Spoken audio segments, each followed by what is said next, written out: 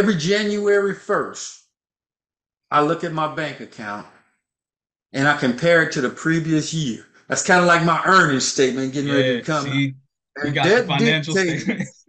that dictates whether how I did for that year and whether I should be staying on as CEO Yep. of my life and my finances or whatever, or do I need some help? I need somebody bring somebody else in.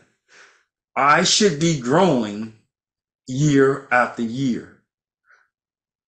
Fusion Boys, we'll get into that later. And actually, we talked about that in some of the previous podcasts. But as we come Mhm. in this last quarter where we preparing you for 2024, I think that's a good idea. We might have to do a series to prepare you for Yeah, for the 2024. next year. You know what I'm saying? You should be reflecting at this time period. Where am I? Am I richer? I don't care if you made $100 richer.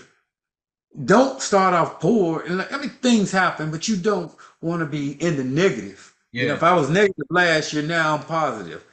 And since I've been doing that, and I ain't gonna lie, it was a few years in Atlanta when I was living in Atlanta and I first got young running the Atlanta streets.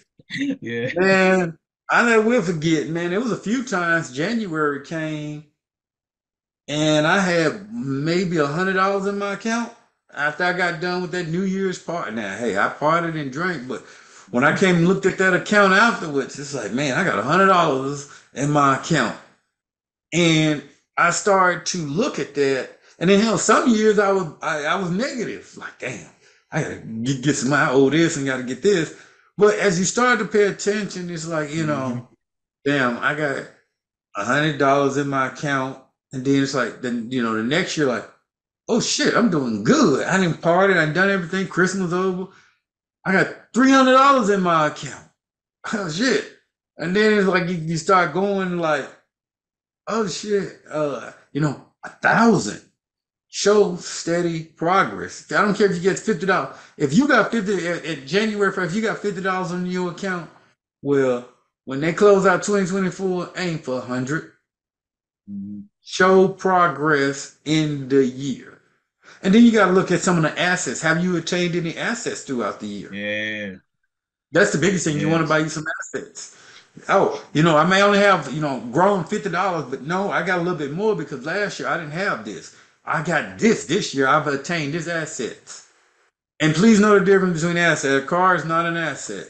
Now, which is good. Now, if you went and upgraded from that, I don't know, Ford Focus to a Mercedes Benz, that's fine if your bank account has grew substantially from the previous year. Now, if your bank account ain't grew and you went from that Escort to a Benz, you might want to look at some priorities there.